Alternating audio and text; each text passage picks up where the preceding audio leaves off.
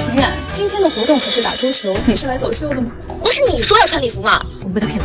骗你又怎样？你已经不是那个风风光光的小秦总了。我想怎么整就怎么整。他这件礼服好像是麦克斯的设计，没想到他居然还有靠山。什么靠山？一件高仿罢了。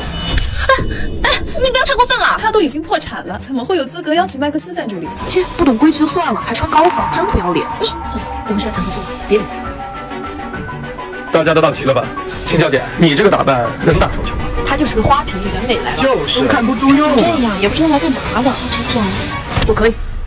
大家也别这么扫兴，既然秦小姐这么有自信，那么今晚谁是获胜者，谁就是苏轼的合伙人。我从小就在国外学的斯诺克，秦冉，要不我让你先来？好了。